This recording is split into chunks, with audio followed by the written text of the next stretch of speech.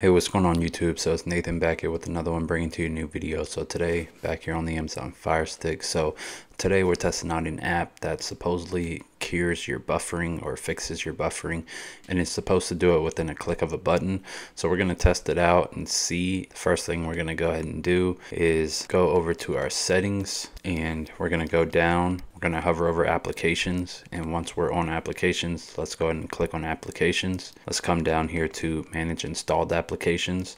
As you can see, our internal space is 3.70 gigs free out of 12.86 total available storage space. So if we remember that, we're going to compare that number with how much space it frees up after I run the app. So we're going to compare that number to see how much space it frees up once I run this particular app.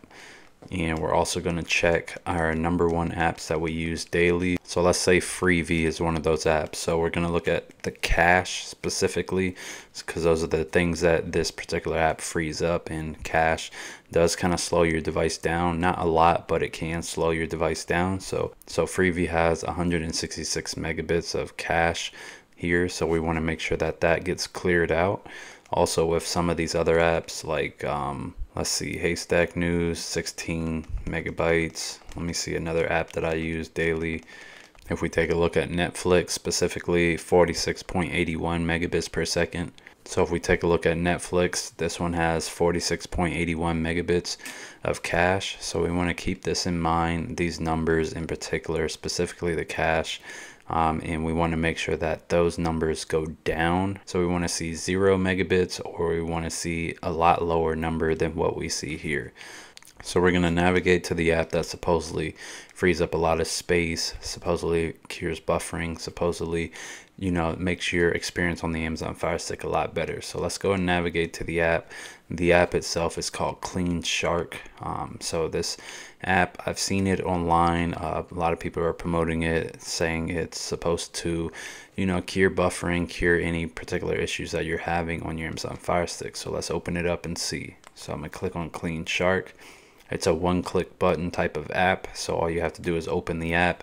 There's only one button that says start cleaning, so let's see what all it says it's cleaning, and then we're going to go ahead and double check those things to make sure it is cleaning those things. So let's go ahead and hit start clean on the Amazon Fire Stick. It's analyzing device storage. It says please wait. It says it's deleting. It says here pictures. These are like random pictures, cell image cache. So these are cache items that it's deleting. It says it's deleting a bunch. You can see the numbers as they scroll past, or the links here as they scroll past. It appears that there's a lot of items here that it is deleting. It's deleting old files, like old APK files, anything that you've downloaded. As you can see, it's cycling here, but you can see that I did recently download the Wolf Launcher. It's deleted that APK from the download storage space. It's deleted anything that would add any potential clutter on the Amazon Fire Stick. So those files, I know exactly where those files are. Those are under the downloader app, because you can see it right there. It says downloader / launch APK. So let's go ahead and check that first. So I'm gonna click on close app. The app has run. It's basically saying that congratulations, your device now has optimal performance, and we should be golden, and we should be running great and smoothly. So I'm gonna hit no thanks here, and I'm going to immediately go ahead and check the downloader app. So I'm gonna search for an app. It's called Downloader. I already have it downloaded, but I'm gonna go ahead and just navigate to it from the search bar. In the second search result, it says Downloader. Click on that. And then I'm going to open this app up. It's the big orange button that says Downloader. Alright, so once Downloader opens, you're on this screen here. And in here, there would have been files that I've downloaded before. So if I click on the left-hand side, if I go to Files, it should be in here. So one thing about Clean Shark, it did manage to clean those files. So that's definitely a plus. There were files in here. I should have shown that before, but there were files in here because I've recently used it to download the launcher and a few other apps. And it says no files found in downloader folder, which means there's no open downloaded files. So that's definitely a plus. If I click the home screen, let's go ahead and go back to the settings where we were. I'm hovered over settings. I'm going to go down to applications. Let's check the internal space. If I go down to manage installed applications, maybe possibly it needs to refresh, but we did gain 0.1, so that's not much. So once again, these are cache files, so normally cache files are not large, but it did add 3.71 instead of 3.70. So it did do something. Even though it didn't do much, it did do something, so that's definitely a plus. Is it going to make a difference in performance? Probably not, but it did do something. So if I go to manage installed applications, I'm just going to navigate to some of those apps that I showed you before. Let's cycle down here.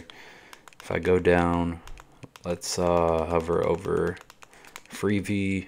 So we still have 166 megs on Freevee. Let's go ahead and check Netflix. We still have 46.81 megs on Netflix for the cache. And on downloader, I still have 30.31 megs on the cache for downloader. So a lot of these apps still do have a lot of cache files.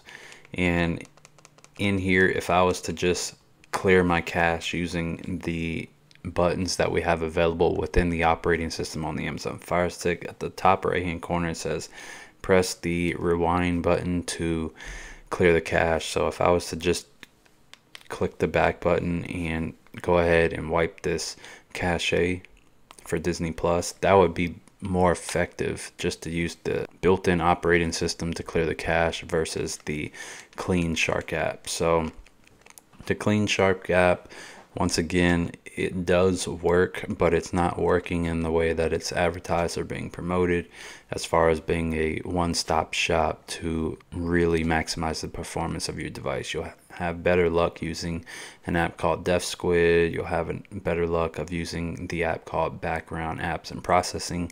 Or you would have better luck just using the built-in operating system managed installed applications and coming in here and clearing your cache straight from the Fire TV operating system. So you would have better luck with that. As you can see, the cache is set to 0. And if you just went down one by one and did that for each app, that would save you a lot more time than the one-stop shop Clean Shark app. So that's definitely Clean Shark app. It's definitely not a one-stop shop, but if you were to use it, it will free up a tiny bit of space, but you're not going to notice any type of performance increase. So definitely keep that in mind. I would not recommend Clean Shark. Once again, I recommend DefSquid or the app called Background Apps and Processing List, or just use the built-in tools that we have here on the Fire TV. I hope this was helpful. Once again, thank you so much for watching this video. Give it a like, comment, subscribe, and I will see you in the next one. Peace.